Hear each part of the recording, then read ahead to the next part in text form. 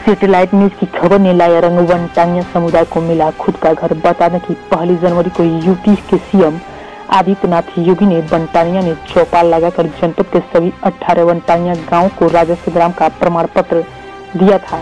तभी सभी गाँव में सरकार की सभी सुविधाएं देने का वादा भी किया था, पर 6 से 8 महीने तक वनटांगिया समुदाय को सरकारी योजनाओं का लाभ उन तक नहीं पहुंच पा रहा था, जिनकी समस्याओं पर सैटेलाइट न्यूज लगातार खबरें प्रसारित कर रहा था और आवाज सड़क की मांग वाले मुद्दे सरकार के सामने उछालकर खड़ा कर दिया, जिससे खबर का असर हुआ और सभी 18 गांव में सरकार की तमाम सुविधाएं आने आरंभ हो गए।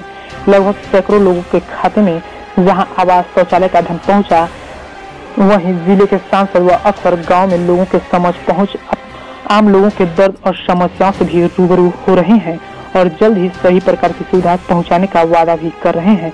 इसी क्रम में ग्राम सिहुली परसा से लगे 24, 26, 27, 28 कंपार्ट नर्सरी के लोगों के साथ सांसद पंकज चौधरी, वरिष्ठ भाजपा नेता अजयलाल श्रीवास्तव, खंड विकास अधिकारी मिठौरा, ग्राम विकास अधिकारी तेजेंद्र सिंह ने बैठक कर उनके समस्याओं से रूबरू हुए और आवास, सड़क, शौचालय, पेयजल आदि के संदर्भ में जागरूकता भी किया और जल्द ही सभी योजनाओं से वनटांगिया समुदाय को आच्छादित करने की बातें कही। देखिए वनटांगिया समुदाय के साथ बैठक की पूरी कहानी। बेबाक बेखौफ बोलती तस्वीरों की जुबानी। जनपद महाराजगंज के चौक बाजार से धर्मेंद्र विश्वकर्मा की रिपोर्ट।